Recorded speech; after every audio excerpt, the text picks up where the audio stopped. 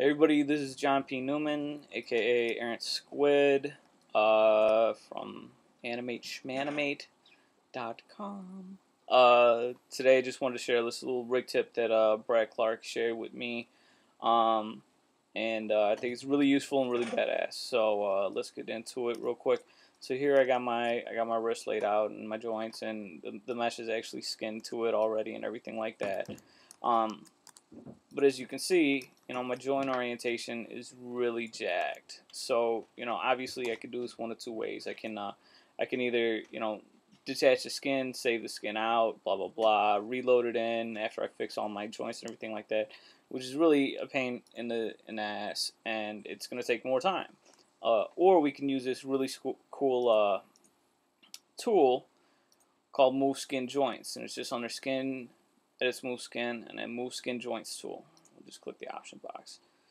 And over here you obviously have all your regular options over here, but the one thing to notice is that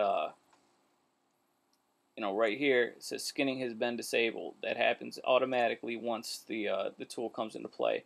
So we're just gonna click on that, unparent it, and then we're free to actually change the joint orientation of this to whatever we want. I'm just going to put these at some arbitrary values, just eyeballing it real quick, for demonstration.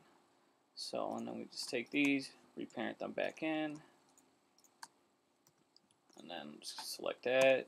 And now you can see down here, skinning has been enabled, and we see that we have nicer rotation, joint orientation on this, so that we can actually get a nicer rotation, and your animators won't hate you for having crappy joint orientation. And yeah, so that's that. Just thought it was a really cool little trick that I hadn't used in the past, and will definitely be using way more now that I know about it. So there you have it. There you go. Thanks for watching, and hope this helped. Later.